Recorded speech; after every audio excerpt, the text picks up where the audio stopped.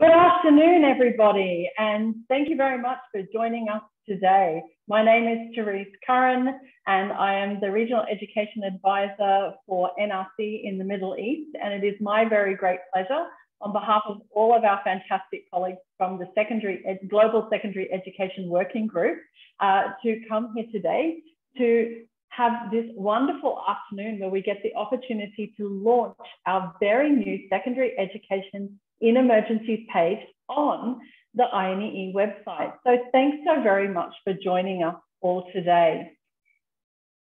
198 million adolescents of lower and upper secondary school age are out of school today, this minute, across the world. 61 million are lower secondary age. 138 million are of upper secondary school age. In crisis-affected contexts where many of us work, among adolescents aged 10 to 19, 54% reach lower secondary school, compared to in other contexts, 80%. 27% reach upper secondary school, compared to their peers in other contexts where there's 50% of their peers in non-emergency contexts go to upper secondary school. Adolescent girls in conflict zones are 90% less, or 90% more likely to be out of school than girls in non-conflict settings. For refugees in particular, gross enrollment rate at secondary level is far lower in comparison to enrollment for secondary school aged children worldwide. Now that's a lot of numbers, but as we begin our webinar today, I'm going to invite you all to take a moment. I'd like to ask you to remember the name of just one young person you know who you've met, who's one of the 73% of young people who've never made it to upper secondary school. Maybe they're a young person you met in a context where you've worked. Maybe they're a young person you've met in a community where you live today. What is their name? And what is their story? For every one of them has a name. Every one of them has a story. I ask you to remember them today throughout this webinar. For me, her name is Hiba, and she is a refugee living in northeast Syria. For me, she is the reason we are here today. So welcome everybody, and thank you so very much for joining us. Today, we will be joined by a number of panelists who will be sharing with us the importance of secondary education, the role of the Global Secondary Education Working Group, and introducing you to our new page on the INEE website. And finally, hearing about one of the resources being shared on that new website page, a recent landscape review entitled Learning Outcomes for Adolescents in Fragile Contexts. So first of all, before we begin, we are indeed going to hear from a young person, because that's what this is all about. It's not about us, it's about them. It's about their future, their visions, their hopes. So today we're going to begin by introducing you to one inspiring young woman who, against all odds, has graduated from secondary school in Kakuma refugee camp in Kenya. So introducing you to Alec. Alec, you are very welcome. Hello everyone, my name is Alec Deng Manyok. I'm a South Sudanese by nationality. I'm 19 years old. I'm a refugee in Kakuma refugee camp. I recently graduated from high school, that is in Kakuma Refugee Secondary School. It's a school in the camp, and believe me, it's not been an easy journey because there have been setbacks and there have been tantrums being thrown about girl-child education. But I'm here to tell you today that we're changing the narrative for good, because as long as you have goals and ambitions that you have to achieve, then believe me, there's nothing that's going to stop you from reaching towards them. Currently, I'm pursuing software engineering in KCA University, and it has been my dream course, and I'm so happy that I did everything within my power to reach to that level. And another thing I'd like to say is that as long as you have a goal, and as long as you have the right support and the right mentality, then believe me, you're going to achieve what you want. Then another thing I'd like to add on is that I want to encourage my fellow friends and girls in the camp that everything is possible. Nobody should tell you that no, you should not do this. This is not meant for you. This is not meant for you. No, that's not how we do things here.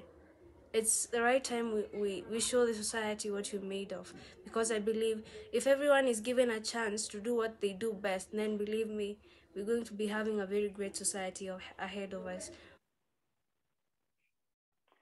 Sincere thanks to Transform Education for connecting us with Alec. I'm sure you all agree what a fabulous young woman she is. And thank you, Transform Education, for supporting her to share her message today.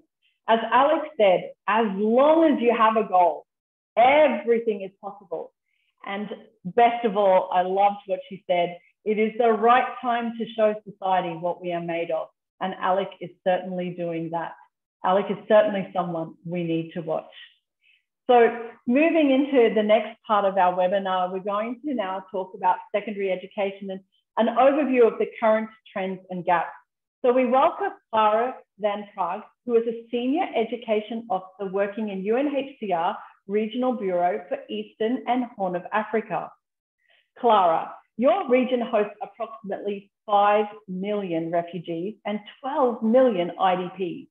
Can you give us an overview of what are the current trends regarding secondary education for forcibly displaced people in your region? Why access to secondary education is so important for them? And what would be needed to address existing challenges? You are very warmly welcome, Clara. Over to you. Thanks, Therese. Yeah, big questions that I think we've all been grappling with, particularly around what can we do. But to start with some of the trends. So access to quality secondary education is definitely a global challenge, as you outlined in a lot of the statistics you gave. But for adolescents and young people living in emergency and protracted crisis contexts, the situation is even more difficult. We just heard from Alec how challenging it was for her to graduate from secondary school and gain access to university, but also how important it was for her and all the girls that she represents to achieve this. So for refugees, the growth rate at secondary level is far lower in comparison to enrollment rates for secondary school age children worldwide. We can see on the graph, it's about 34% globally. And for school age children worldwide, it's about 84%.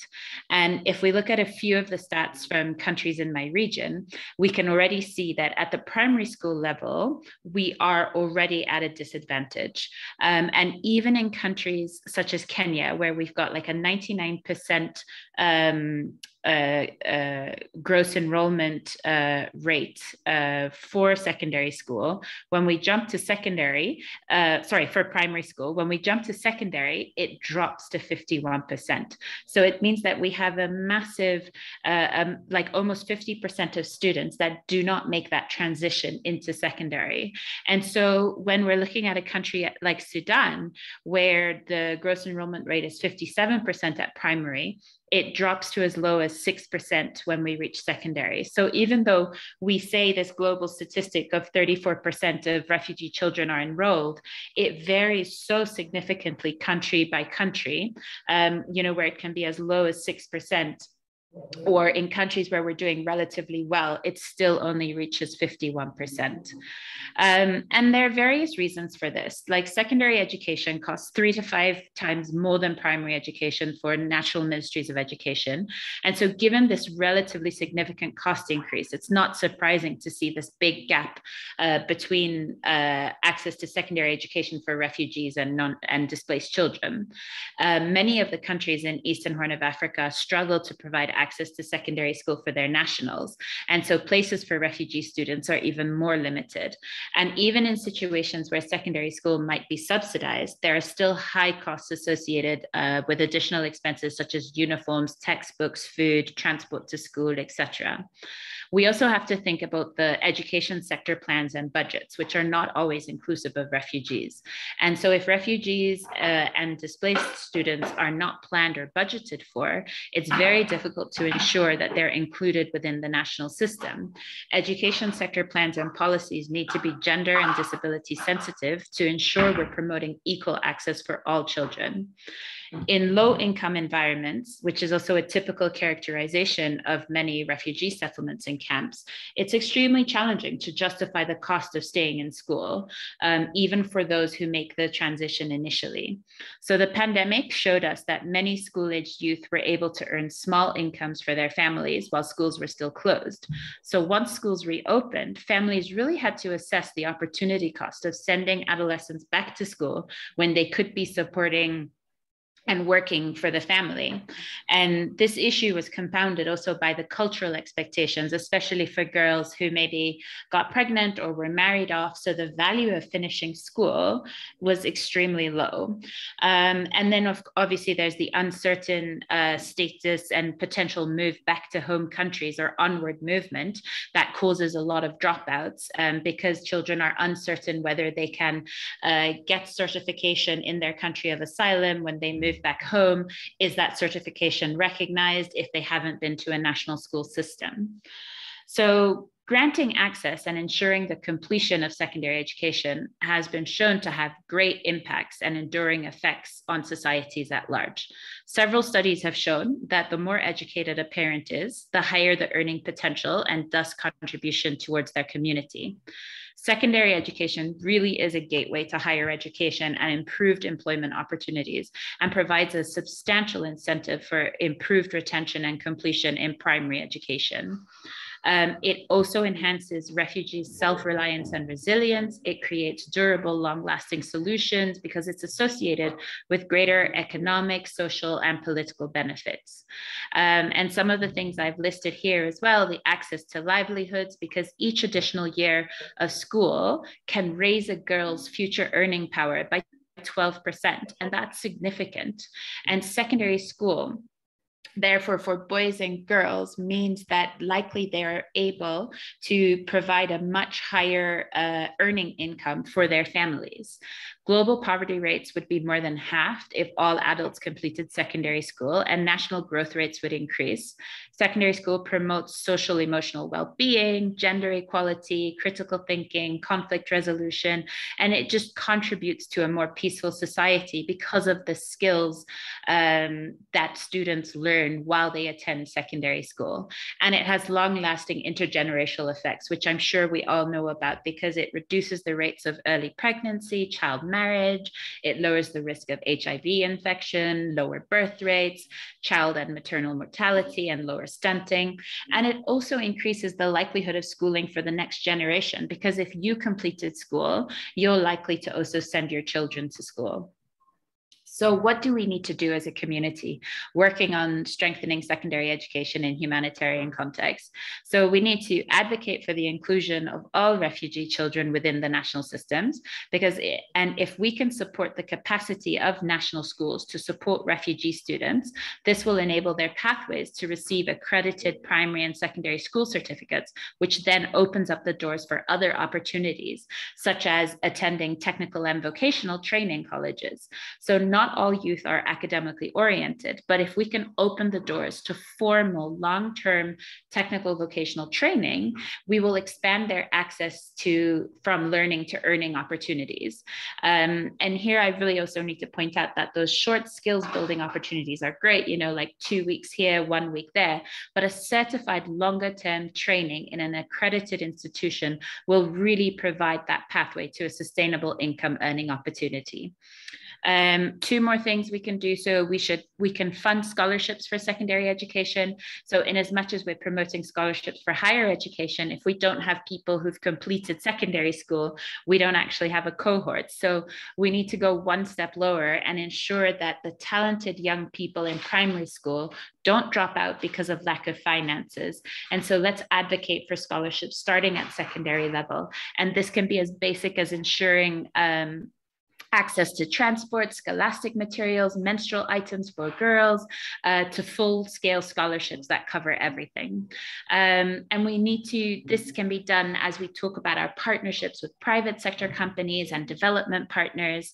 They're the ones who are supporting us in this process. And so we need to remember that improving enrollment rates are linked to not only financial limitation, but also improving the quality of the schools. So in as much as we're funding those scholarships, we also need to ensure we're training teachers, we're providing female role models for girls in secondary school, that we have adequate resources in the classroom so that we have a quality teaching and learning environment.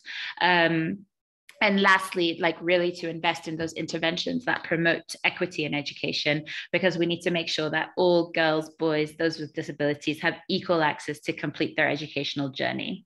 There is definitely a need to invest more in secondary education. The Global Compact for Refugees calls for all stakeholders, so that's governments, international organizations, CSOs, donors, refugees, host communities, to work in partnership with each other so that we grant access to education for all forcibly displaced people. It's a lasting investment, and this will ensure that we raise the capacity of refugee youth to be successful contributors to their society. So thank you. Thank you so very much, Clara. I love the way that you ended there. You know, I always love the 5, right? So you talked about advocate, fund, enhance, invest, expand. Exactly. You know, fantastic summary of what it is. And I love the fact that it ends with, what can we do? As education people, we love to do things. So how can we actually embrace that and make change? Thank you so very much for your time and for sharing with us today. So financing for secondary education seems to be one of the biggest challenges, and it is much more expensive than primary education. Addressing the current gap will require sustained investment from governments and donors.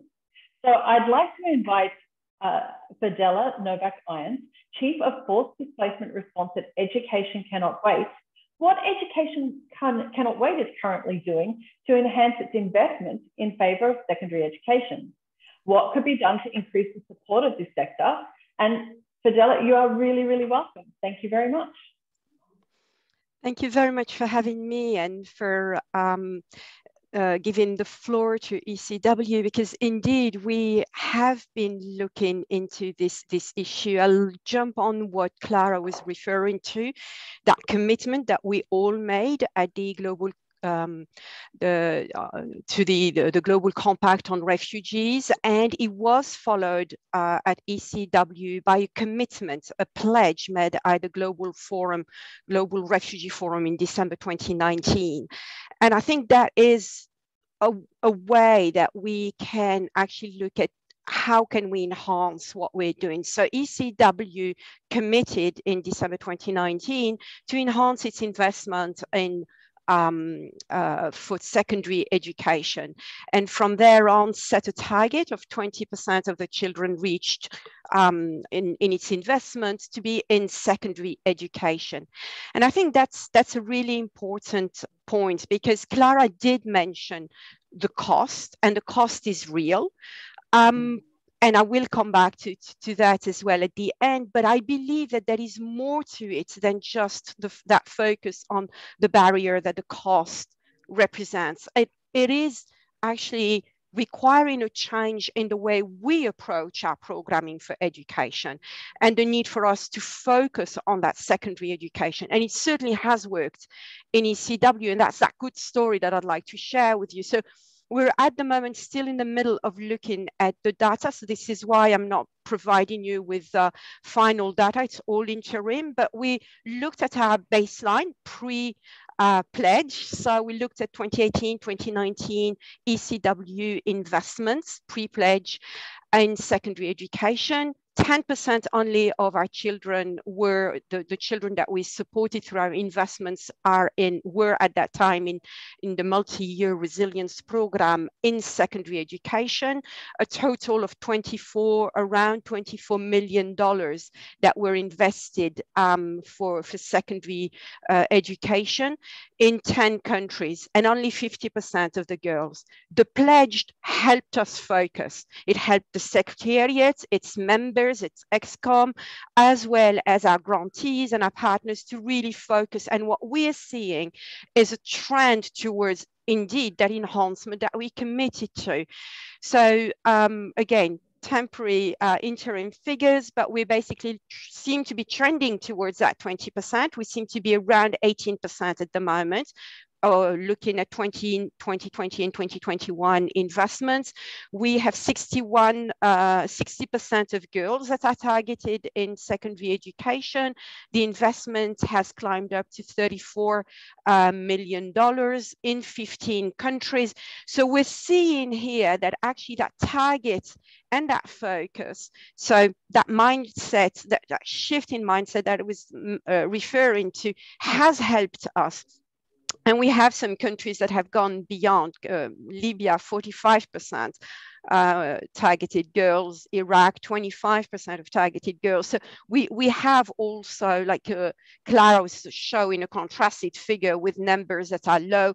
Indeed, we also have those situations where we are still close to the 3% mark, but we do have those good examples, and I believe that we can learn more, and that's what we're working on at the moment, is looking at what is it that we're investing in. Before I go there, and this is why I believe that it's a whole package that we need to focus on, and the 5 points by Clara were really very interesting, because it is that holistic approach that we need to have. That advocacy was Clara's first point. Advocacy is so important, and it is one of the key pillars of ECW. So when it's not just about investment, it's also making sure that your advocacy, your communication is also supporting you, of course, to try and raise the awareness and ultimately mobilize the resources, but it also speaks to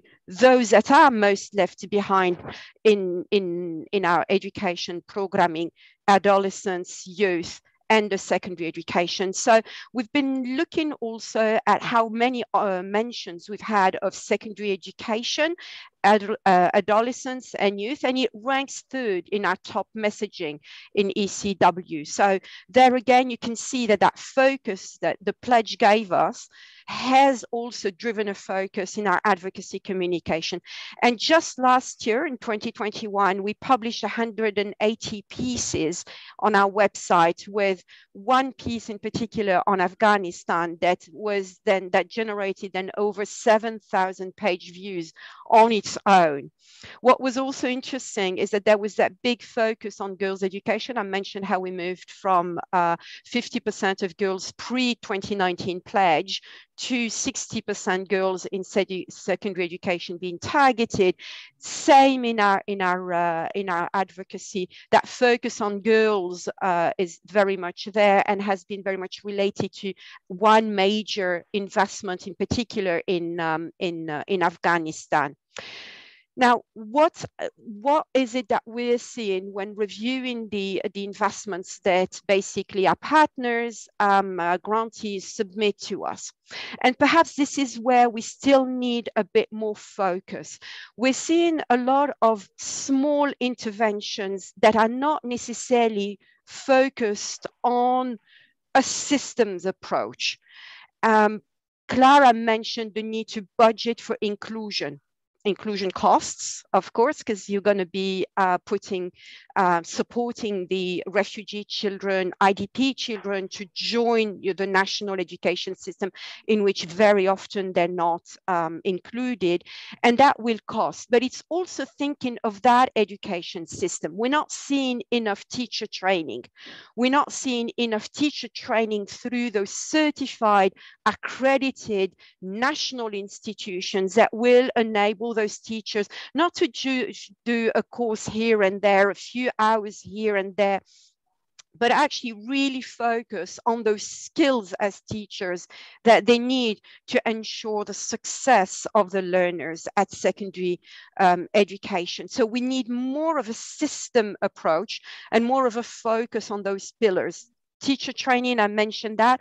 We're not seeing enough yet accelerated learning or remedial classes to enable those left behind or those who could drop out to actually stay in the system and redirect them through flexible, age sensitive, as well as gender sensitive accelerated learning.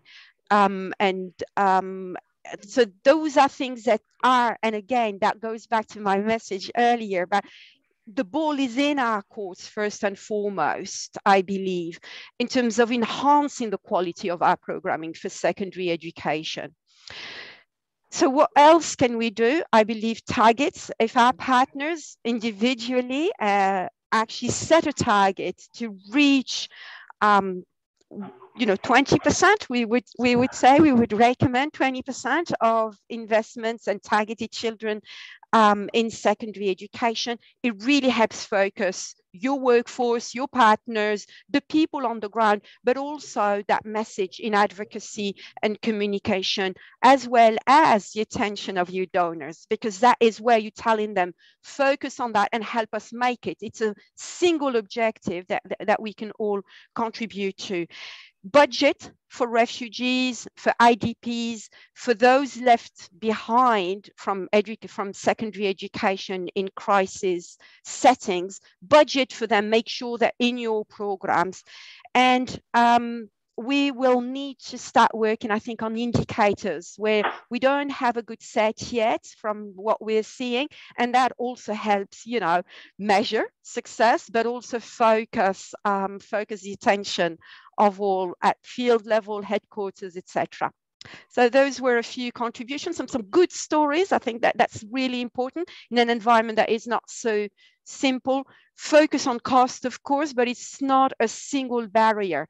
And there is a lot more in the 5 points that Clara showed earlier that I have reflected here through what ECW does as a donor. I think also show us that we can do, that we have improved, but that we can also do more as a community of practitioners. Thank you very much. Thank you so much, Fadela, and thank you very much for presenting on behalf of ECW and telling us the story about what ECW is doing to support secondary education and to make it something that comes to life, and it's not just something that we talk about, but something that we can actually make happen as actors across the world. You came up again with 5 great terms, 5 great things for us to do, looking at systems, flexible pathways, focusing on quality, targets, actually coming up with a target as an organization, and most importantly, looking at together collaboratively ways that we can measure what it is that we're trying to do. So thank you so very much and really appreciate your input today and ECW support. Right, available statistics show that girls are facing great challenges in accessing and completing secondary education, and that both COVID-19 and climate change are having a significant and negative impact on girls' enrollment. Plan International is engaged worldwide to support access to inclusive, quality education for girls. I would like to ask Antoinette Ngoma, Head of Programs at Plan International Zimbabwe, to give us an overview of Plan's approach and tell us what they are currently doing to support secondary education for girls in Zimbabwe. We really welcome you warmly, Antoinette. Thank you so very much. Thank you. So as I start my presentation, I really would like to remember the girl. And for me, the girl that I met a few months ago in our informal education program, which is an accelerated learning program, her name is Chipo. She is a girl with disability who had dropped out of school because of access challenges. And Chipo has been accessing accelerated learning in the hope of reintegrating back into school. So for me, this session for me is dedicated to Chipo.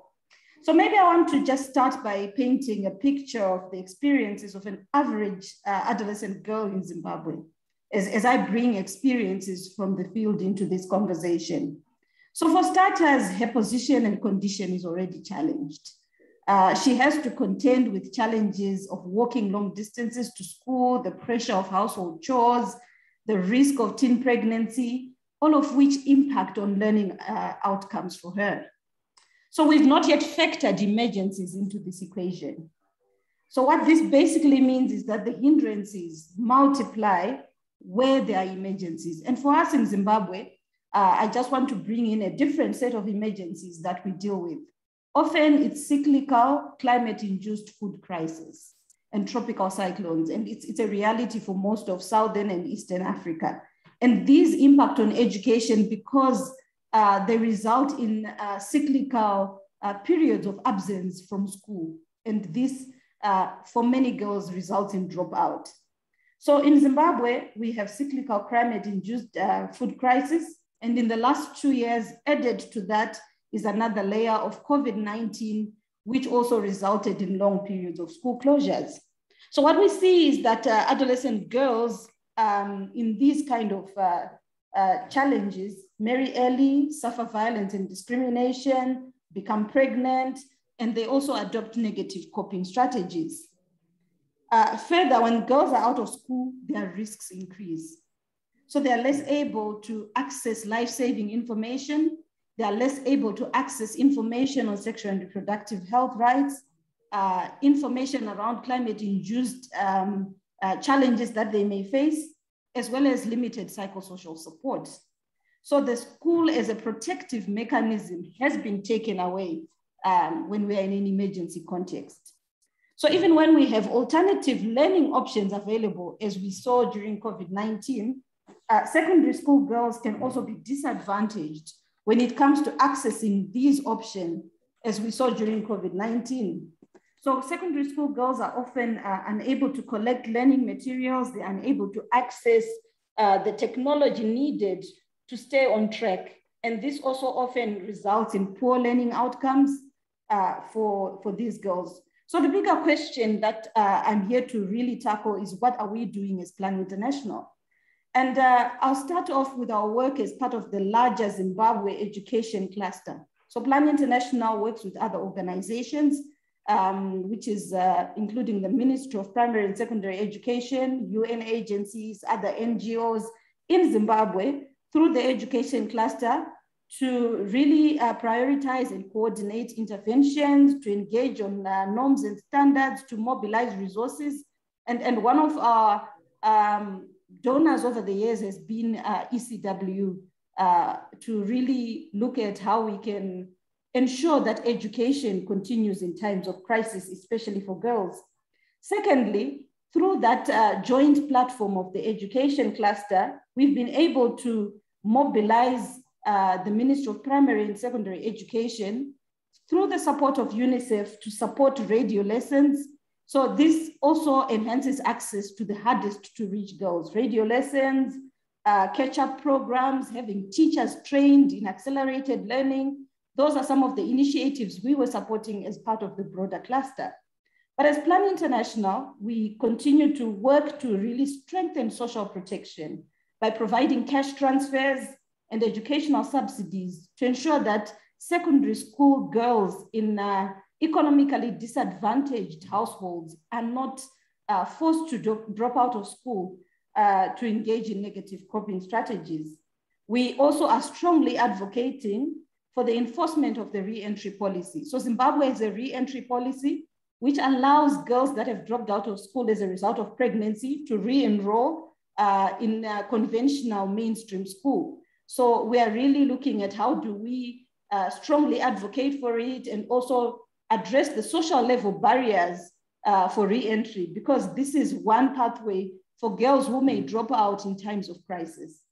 Lastly, we also are pursuing the community-based pathway. So community study circles, community-based learning hubs, where we are implementing accelerated learning programs with the intention of ensuring that the girls in the accelerated learning program can also reintegrate into schools.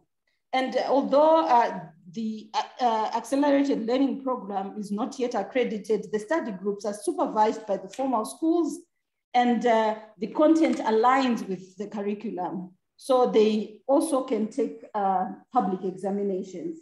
So I'd just like to conclude by mentioning two issues and to say that this is very much a work in progress. And there's a lot that needs to be done to ensure that in such context, we continue to see positive outcomes for secondary school girls. So number one, we need to continue to popularize and apply tools that aid needs assessments and analysis of secondary school girls' vulnerabilities during emergencies. So as Plan International, we have a new adolescent programming toolkit, which we can use to really influence that level of analysis. Number two, it is to develop systems for tracking secondary school girls' learning outcomes, particularly in emergencies. So this is to go beyond just disaggregating between male and female learners, but to also look at the intersecting vulnerabilities that secondary school girls actually experience and what are the resultant learning outcomes for girls in different situations. So we do have diversity of learning outcomes and we need to be able to track those. Thank you. Thank you very much, Antoinette, and very much for sharing what PLAN's approach is in not only across the globe, but particularly giving us the example of Zimbabwe. And thank you very much for giving us a name that we can take with us today, the story of Chipo. And really great that you were able to honor her today with this story. You had 5 things that you also talked about: collaborating, mobilizing, social protection, advocating again, strong message from all 3 speakers so far, and connecting girls. What an invaluable thing to do, connecting young women so that they can feel like they have a chance to not only have a voice, but to do something with it. Thank you so very much for your presentation. Secondary education is indeed a global challenge that requires the commitment of all of us, of every single actor at every single level. Since 2020, a number of organisations, including donors, INGOs and international NGOs, have joined forces to start raising awareness about secondary education. The secondary education resource collection on the INEE website that we are launching today is one of the outputs of this working group. Jesuit Refugee Service is one of the founding members of the Secondary Education Working Group.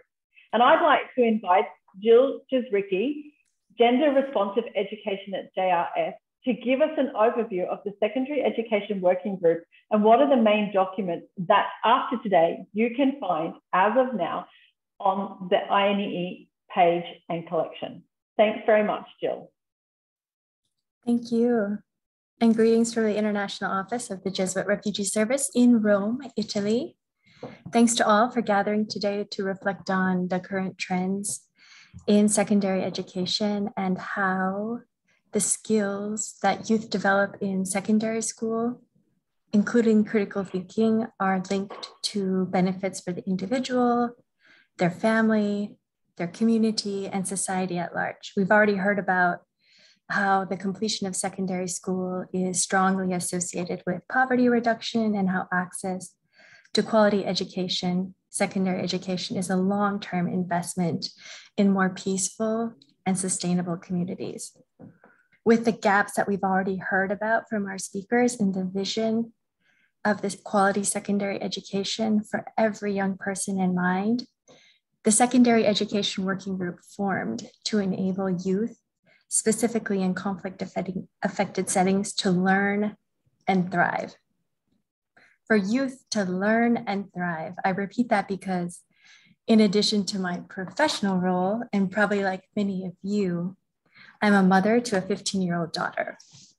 And enabling my daughter to access quality secondary education that allows her to learn and thrive is exactly what I want for my child. So that's the young person I have in mind. And that's what the secondary education wants for youth around the globe. So to that end, the mission of the Secondary Education Working Group is to jointly mobilize governments and donors that crisis-affected and marginalized youth can enjoy their right to secondary education. Through the Secondary Education Working Group, we promote strategic partnerships, evidence-based solutions, and programming that transforms national education systems. As you've already heard, we are a multi-stakeholder group. We work on formal, and especially in this new COVID normality, flexible models of secondary education, such as the accelerated education that you've heard about already. And specifically, our focus is in low-income and fragile contexts. The Secondary Education Working Group is working in 4 priority areas. We are working through joint advocacy efforts, through the development of a more robust evidence base, as well as through efforts to increase access and quality of secondary education. As our hostess mentioned, I will now walk you through some specific activities that we have accomplished as a Secondary Education Working Group, and also activities that we're looking to accomplish in this next year. You heard that this group was formed in 2020. In spring of 2020, the Secondary Education Working Group met in person for the first and actually only time in person in Copenhagen, just as the COVID pandemic was beginning to grip Europe and then the world. And I only mention this because at the time that we were meeting, we had no idea how COVID would become the biggest disruption to education in human history, and specifically how it would impact access to secondary education in conflict-affected settings. So we worked virtually for the year of 2021, and some of the working group's achievements included finalizing key advocacy messages on secondary education. We've heard from our speakers about the importance of advocacy and using the same talking points. Activities included producing an advocacy video for the International Conference on the Safe Schools Declaration in Nigeria in October of 2021, and supporting the Youth-Led Transform Education Network. This is the group that you heard from earlier, the young woman from Kakuma. Our work has also included finishing a key piece of research that will be curated on the dedicated secondary education page of the INEE website that we're launching today. That piece of research is Evidence on Learning Outcomes for Adolescents in Fragile Contexts, a Landscape Analysis. And we will dive into this landscape review during today's webinar. But before we do that, I'm just going to finish up with 2 small things. First, I want to ask you as a participant in today's webinar to please share key documents and research that your agency might be doing or have done that might add value to this field of work at large. In turn, we can then curate these resources on the dedicated secondary education page. So thank you in advance, as we need all hands and hearts and minds on deck to ensure access to quality secondary education for marginalized youth. Finally, allow me to quickly outline a few activities of the working group for 2022 that are aligned with our priority areas of access, advocacy, evidence, and quality. So these activities will include continuing to build up evidence on topics ranging from research on financing for secondary education to flexible models of secondary education. Ongoing advocacy activities will include empowering youth around the globe through their own voices and networks such as Transform Education, and continuing to improve access and quality of secondary education through the development of an open source course about gender transformative education. Thank you, and I'll now pass you back to my colleague. Thank you. Thank you so very much, Jill, and thank you for sharing with us your story about your own daughter. As we say, the 2 key words for us in the working group are definitely, learn and thrive. And isn't this what we want for all young people across the world, is for them to learn and thrive in whatever environment they're in. And once again, as well, as you said, we need everybody's hands, hearts, and minds in this. And if we're going to make it happen, if we're going to change that number of 198, then we need to do it together. So call to action: if you have key documents, if you have research, as Jill said, please reach out and please share them, because we know there's fabulous work going on across the globe, and we would love to be able to share it, celebrate it, and learn from it. All right, thank you so much. Moving on, as mentioned in the introduction, the second part of this section will focus on presenting the main findings of a landscape review that the working group commissioned called Learning Outcomes for Adolescents in Fragile Contexts. It's one of the deliverables, and when we talk about education in crisis contexts, mostly our focus tends to be on access. And as many speakers have said today, it also needs to be about quality. We need to put it at the center. So I'd like to ask Bassem Nasir, education specialist at UNICEF, why a stronger focus on quality is needed and what gap this landscape review is aiming to address. Bassem, you are so very welcome. Hi, everyone. Hi, Therese. Good morning, good afternoon, and good evening to everyone. And thank you for having me. So my name is Bassem Nasir. I'm an education specialist at UNICEF, leading the work around secondary education and skills. So I'm happy to attend this launching event organized by you to address the importance of quality and not only access in terms of the context of crisis and fragility. So the first thing I want to say is maybe UNICEF's approach to this, just to make sure that we're all aligned. So I think you know, moving ahead in the past few years, we've really been focused on the issue of quality, and we realized two things: importance, getting children to learn wherever they are, regardless of how they learn, and this is why we're really focusing on this whole issue of multiple pathways to secondary education. That includes things such as accelerated learning, catch-up learning, digital learning, all sorts of learning, recognizing that if we keep thinking about the secondary education in the traditional way, there is no way that we're going to achieve SDG 4. So we need to anchor all the work on secondary education within a multiple pathways context that relates it to quality learning, assessment, accreditation, good pedagogy, and all of these things. And the second thing, basically, you know, that I want to talk about is basically the whole issue of that these multiple pathways need to go beyond what we consider are traditional learning metrics of just reading, writing, and arithmetic, which are completely foundational, essential, but need to actually develop to go beyond those to things including social emotional learning, life skills, transferable skills, digital skills, sometimes vocational skills. So this is the anchor of how we view multiple pathways to secondary education, being really able to deliver on the promise of education for young people. Having said this, and I had in my talking point some diagnosis of the dire situation, but I think all of you did a great job of painting the gloomy picture. So I'm gonna go ahead and talk about the research that we conducted. So this research that you know we conducted in cooperation with many members of this group is basically trying to address a lack of systemic data on learning at the secondary level that will help us identify needs, support advocacy, and inform policy response in terms of quality. The lack of good data actually means that education planners are often flying blind, and we have seen that data gap on learning in particularly much more acute in the context of fragility and emergencies and crisis.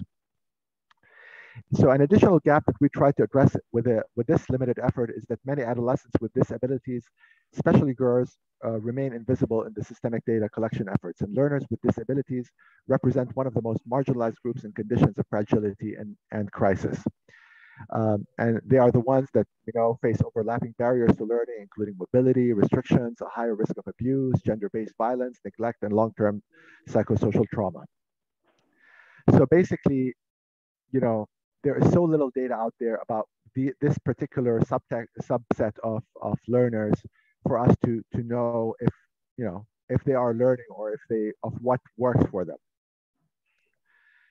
So finally, and to conclude, we want to highlight or address gaps around the importance of, as I said, social emotional learning or transferable skills.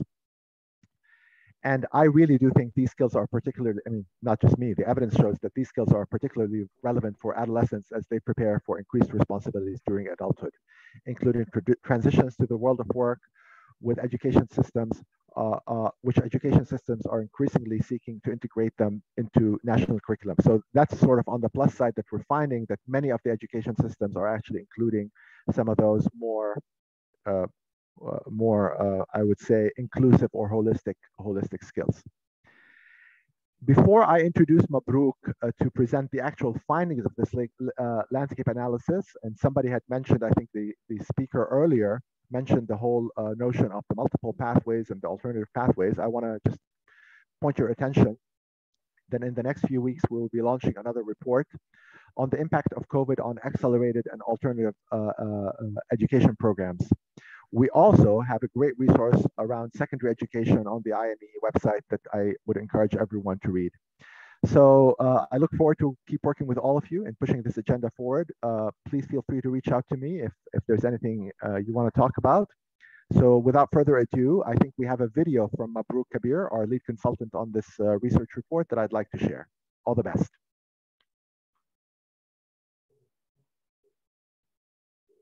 Hello, everyone. My name is Mabruk Kabir, and lead author of the evidence synthesis on learning for adolescents in fragile contexts. Of course, this was a collective effort with members of the community from the secondary education working group. So extend my gratitude to everyone for providing their inputs, their reviews, and their comments. And my apologies for not being able to be there in real time. And so let me start by giving a little bit of context. We know that there has been global momentum on universal primary education, and this has provided pressure on secondary systems. And while we know a little bit about what contributes to learning and what learning outcomes are at the primary, we know less about that in the secondary level, particularly in context of fragility and emergencies. So that was sort of the motivation of the study, and what we were specifically looking for was what is the state of evidence on learning outcomes at a secondary level with a focus on girls and adolescents in fragile contexts. Let me sort of start by providing a quick overview and the landscape. We know that there is not a lot of data at the secondary level, but there has been recent efforts to sort of fill that gap. And the emerging picture is quite alarming. We know that 6 out of 10 adolescents, based on UNESCO data, shows that 6 out of 10 adolescents are unable to meet minimum proficiency requirements. This share is much higher in sub-Saharan Africa. And in terms of fragility, this is particularly relevant because adolescent populations make up a large share of the population in countries that are classified as fragile or have UN humanitarian appeals. What we do know that is adolescents in conflict-affected countries are less likely to complete secondary school. This is particularly relevant for girls. They are more likely to be the first to be pulled out of school, face limitations on movement, have unpaid caregiving responsibilities and domestic labor, and they're at increased risk of child marriage during times of emergencies. And I'd be remiss if I didn't mention the COVID-19 emergency the past 2 years, which has sort of been a shock to education systems around the world. And recent World Bank data shows that at the secondary level, there has been about 85 days of loss of instruction days on average globally. Now, just coming to the issue of minorities, adolescents with disabilities. Disability remains one of the strongest drivers of exclusion for adolescents. In insecure environments, adolescents face overlapping barriers to learning, mobility restrictions, a high risk of abuse, gender-based violence, neglect, and long-term psychosocial trauma. And this is particularly relevant because the percentage of children with functional learning difficulties was highest in fragile countries. And sort of quick, rapid learning assessments in different refugee camps have shown that children with refugees with disabilities were more likely to be illiterate and less likely to be enrolled in school. And when you contrast this with the fact that the returns to education are much higher for adolescents with disabilities, this only underscores how important this agenda is. What we do sort of know from research during COVID-19, and particularly the pivot towards online and distance learning, is that it affects adolescents with disabilities differently. What we have found is that there's inequitable access to digital technologies, including internet and digital devices. Even when these adolescents do have access to internet or devices, the usefulness of each device and how they engage with the material and content is bound by physical, cognitive, and behavioral constraints. And finally, online and remote learning and ed-tech-driven learning modalities rely heavily on parental engagement and assume that caregivers are literate in that language of instruction. And this basically means that adolescents from marginalized or disadvantaged families have less opportunities to have parental support. What we do know is that there has been a range of principles called Universal Design for Learning, which allow learners to engage with content in multiple ways, formats, and a variety of platforms at different speeds. And these principles need to be integrated more thoroughly into education programming, particularly for adolescents with disabilities in emergencies. So with that being the context, let me just pivot quickly to what the current evidence base is and what we know. Let me start with the overall picture at secondary, and I'll sort of zoom into the different subgroups. First and foremost, the caveat are giving that while we know while we know more about what contributes to learning at the primary level, the evidence base is smaller at the secondary level. However, we do know that active and engaging pedagogies have the strongest association with learning, pedagogies that promote problem solving, cooperative learning, sort of work universally. Second is that alleviating economic costs has been shown to increase both enrollment and learning. Things like eliminating school fees, cash transfers, providing scholarships have been shown to be particularly effective for adolescent girls. Third, teachers are central to any learning intervention, and the evidence sort of skews towards the fact that repeated, long-term, and structured coaching in-classroom coaching regimes are much more effective to build teacher capacity than one-off trainings. And finally, the ecosystem of school inputs, governance, and management is essential to support the instructional core of the classroom. Now, coming to emergencies, fragility, or any situation where learning is disrupted for students, there's a couple of good lessons that have emerged. We know that adolescents who've experienced disruption require flexible and diverse pathways to meet their distinct learning needs. And even though these MFP approaches cover a range of different programmings in different contexts, for instance, they run the gamut from shorter catch-up programs to longer accelerated education programs or transitional programs or vocational skills programs. There are a couple of common themes to programs that have been successful. First is these programs need to be flexible in terms of time, location, delivery, and this helps accommodate adolescent girls, teen mothers, displaced learners, learners with disabilities, working learners, and sort of meets their unique needs. Second is that it's important to establish a baseline, especially after a disruption, to identify where learners are, and it's important to target instruction and remedial measures to that level of instruction. And finally, especially for displaced learners, embedding curriculum and learning to ensure that it's relevant to the cultural and sociocultural, sociolinguistic context of learners, and creating pedagogies of predictability where that engage with sort of providing stability has been shown to be particularly effective for learners and in learners in conditions of emergencies and fragility. A couple of caveats. We know that multiple or flexible pathway programs are particularly effective when they're embedded in the broader education ecosystem and have the support of national governments and are supported by the policy framework. And so this is a particularly relevant agenda, especially given that displacement now is a protracted affair, and we need to move away from this temporary approach to a much more comprehensive approach to learning in emergencies. Quickly turning to what we know about improving learning from adolescent girls. Although the research says that the core barriers to learning are common to both boys and girls, there are particular interventions that are targeted towards women that address barriers that are more pronounced or more unique to girls, like adolescent childbearing or access to school. So let me split the evidence base into two broad buckets.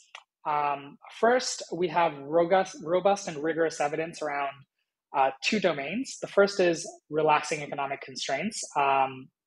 We know that things like limiting school fees, scholarships for girls, cash transfer programs, and second, reducing the physical barriers to access, including increasing school supply through community-based education, building more schools, bringing the schools closer to communities, and interventions around safety and security around transport have been shown to improve not only access, but has a strong impact on learning, both at the primary and the secondary level.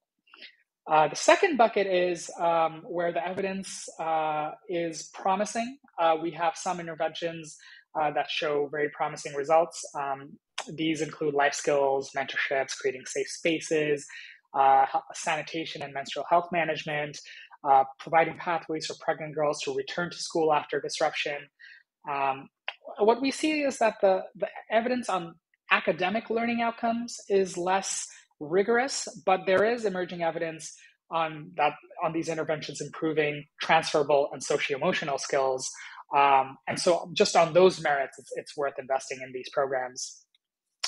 And finally, let me touch on the issue of education technology. It became a central theme during the COVID-19 pandemic. Now, EdTech plays a number of roles during emergencies. They extend contact hours. They provide self-led learning during times of disruption. They can improve the quality of instruction or promote household behavioral change. We've seen a broad range of best practices emerge, particularly during emergencies, things like low-tech solutions that leverage radio, interactive radio, or use mobile phones to supplement classroom-based learning have been shown to improve learning outcomes both at the primary and increasingly at the secondary level. At the secondary level, things like preloading curriculum onto tablets or phones that can be later accessed offline have been shown to be effective as well. But also, we're increasingly seeing that technology can be used to improve socio-emotional and transferable skills and sort of facilitate an emphasis on STEM education that enable adolescents to learn, socialize, and work in digital environments. But I will underscore an important caveat. Education technology and successful deployment of tech depends on a number of enabling conditions and a realistic assessment of availability of national infrastructure and household assets. So there's an important agenda in tailoring EdTech responses to local conditions. So finally, let me end with what we know and where the gaps are. Right off the bat, at the secondary level, academic outcomes are not systematically measured or documented, nor are other broader measures of well-being, transferable skills, socio-emotional skills. So there's a need for more age-appropriate, holistic, and standardized metrics to capture higher-level cognitive outcomes at the secondary level. And when we come to conditions of basically fragility, emergencies, the evidence base on multiple and flexible pathways is growing, but it is emergent. There's a wide variation in how enrollment, retention, transition, learning outcomes are captured in these flexible programs. So there is a need to sort of harmonize this research agenda, create standards around it, but also increase the rigor of research. We need more credible and rigorous research approaches to be able to identify causality. Third, there is a limited understanding of the intersection of secondary education and crisis and emergencies. And so we basically need to extend that research agenda from the primary level upwards towards the lower and upper secondary levels. And finally, the balance of research is imbalanced. So there's a need to sort of move additional research into areas where we geographically have been underrepresented, and as well as at the subsector level, especially at the secondary level. So in conclusion, let me end by saying that there's a pressing need for more data, more evidence, more research at the secondary level. Even though a lot of the lessons from the primary level can be transferred to the secondary level, the needs of adolescents are different. And so research, policy, and practice needs to be tailored to it. One way to move forward is there's a lot of innovation and experimentation that's happening in education and fragile and conflict-affected states and times of emergencies. And it's important to strengthen the partnerships of the research and policy and practice communities there. So there's a lot of opportunity. So with that being said, let me end there. I think I've went over time. If you have any questions, please reach out to me. My apologies once again for not being able to do this real time. And I encourage you to read the paper. And with that, thank you very much. Have a great workshop. Thank you. Thanks so much to Mabruk, to Bassem, all those at UNICEF, and all those involved in the task team for their work on this very important piece of work. Evidence is something that we know that we're going to need if we're going to make real change. And we hope that this will be just the beginning of how we can do this. Finally, our sincere thanks to INEE for their collaboration in both supporting the launch of the secondary education page on the INEE website. Your support is critical and deeply appreciated. Our thanks also go to each and every one of the speakers today and to all of the members of the Global Secondary Education Working Group, and to UNHCR, who hosts and actively supports our work. Especially we thank each and every one of you who especially is still here with us right at this moment, 6 minutes after time. We began this webinar today with the number 198. 198 million adolescents of lower and upper secondary school age who today at this moment are out of school. Each one of these young people have a name, a story. I invited you today to take a moment to remember the name of one of these young people. We've heard about Chippo, we've heard about Jill's daughter, and also about Hiba, a refugee living in Northeast Syria. For me, she is the reason why I joined the Global Secondary Education Working Group and why this INEE webpage and the resource collection are so very important. We encourage you to use the link, access the page, and share as much as you can the messages, the energy, the motivation, and the commitment. Together, I am sure we can ensure that the number of 198 becomes irrelevant in the future. Every young person, we hope, will access their right to secondary education if we all work together. Thanks very much. Have a fabulous afternoon. Really appreciate you joining us.